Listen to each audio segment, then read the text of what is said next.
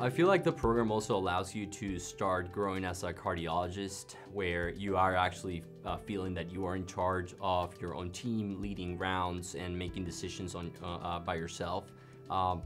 People are very supportive about letting you have that role and grow in that role, as well as feel more comfortable while providing active feedback on it. And to me, that actually allowed me to start kind of transitioning from that phase where you're leading as a resident to an actual fellow, becoming more and more comfortable in cardiology, whether that's just on the regular general cardiology service or actually intern ICU kind of setting. And that it was very, very great to experience as a first-year fellow especially.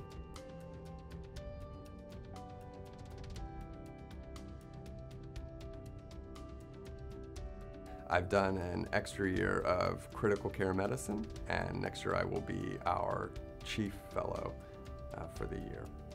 I started fellowship like most, just wanting to explore. I chose Hopkins though because I wanted to pursue something a little unique, and the fellowship has provided me the support to do that with pathways in both critical care cardiology and medical education. So I'm the first fellow with a stated interest in medical education, and I'm the third to come through with a critical care focus. And the fellowship has been extremely flexible in helping me establish leadership in each of these.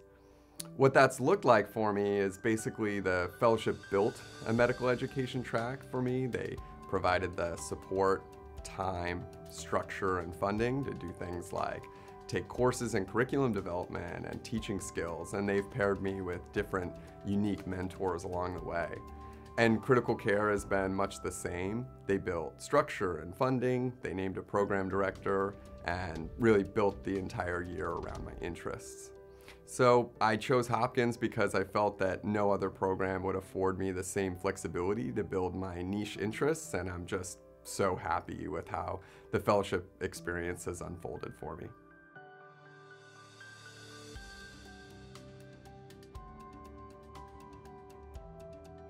I was so excited to be chosen to be at Johns Hopkins for Cardiology Fellowship because I wanted the best clinical training that you can get, and I wanted a place that would really support me to figure out how I could excel in the field of cardiology.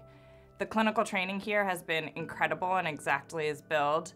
I get all of the autonomy to take charge as the fellow at the bedside, and I have all of my attendings to support me and give me the freedom to ask questions when I need it. And those same people who give you autonomy and give you support are the same people who helped me figure out my career within cardiology. And even my very first day when I was just interviewing here, it didn't feel like interviews. It felt like they were mentoring me already to help me put together my interests in underserved populations, global health, and cardiology.